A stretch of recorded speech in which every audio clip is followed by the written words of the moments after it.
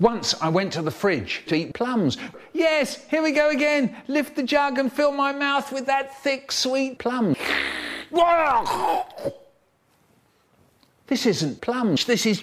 My mouth is full of leftover blobs of old slimy mustard. I looked in my pockets. I looked in my shoes. I looked in my socks. I looked in my jumper. Down my jumper, down my shirt, in my armpits. I even looked under my fat banana. It's gone. The plum's gone. A whole plum doesn't just disappear. What am I going to do? I thought, Haribo. Would you believe it, the little pig? And the fridge. Door's jammed, I'll have to break it down. God, when I get Haribo, oh, he's going to be in for big trouble. And there's my dad, and he's standing there all shaky and sorry and shuddery. And he just fell over and gave me and my brother a red shoehorn each. Later that day, I put notices all round the school loo saying that I was going to murder Haribo really hard and fast. And that's when I get into really big trouble.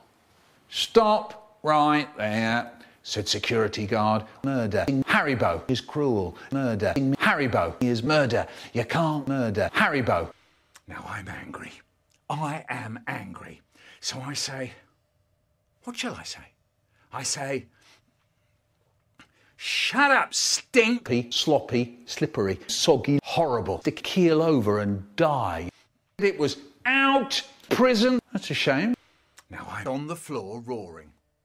It was then I noticed Shram and Sheddle snarled, bram, bram, bram, Shram.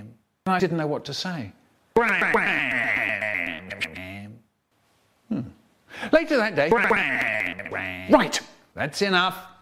Later that day, playtime, we all went onto the playground. I said, right, who wants to go?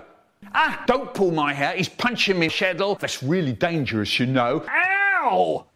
That hurt! I didn't hurt you. It was out, prison, hospital. Now I'm on the bed roaring. It was then I noticed the Haribo opposite.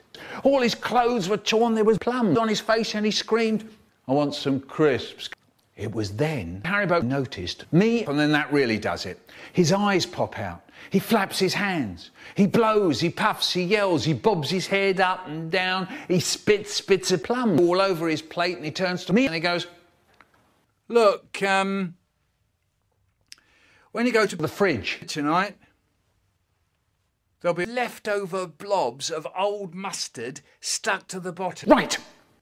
You haven't eaten the whole of the rest of the plums, have you?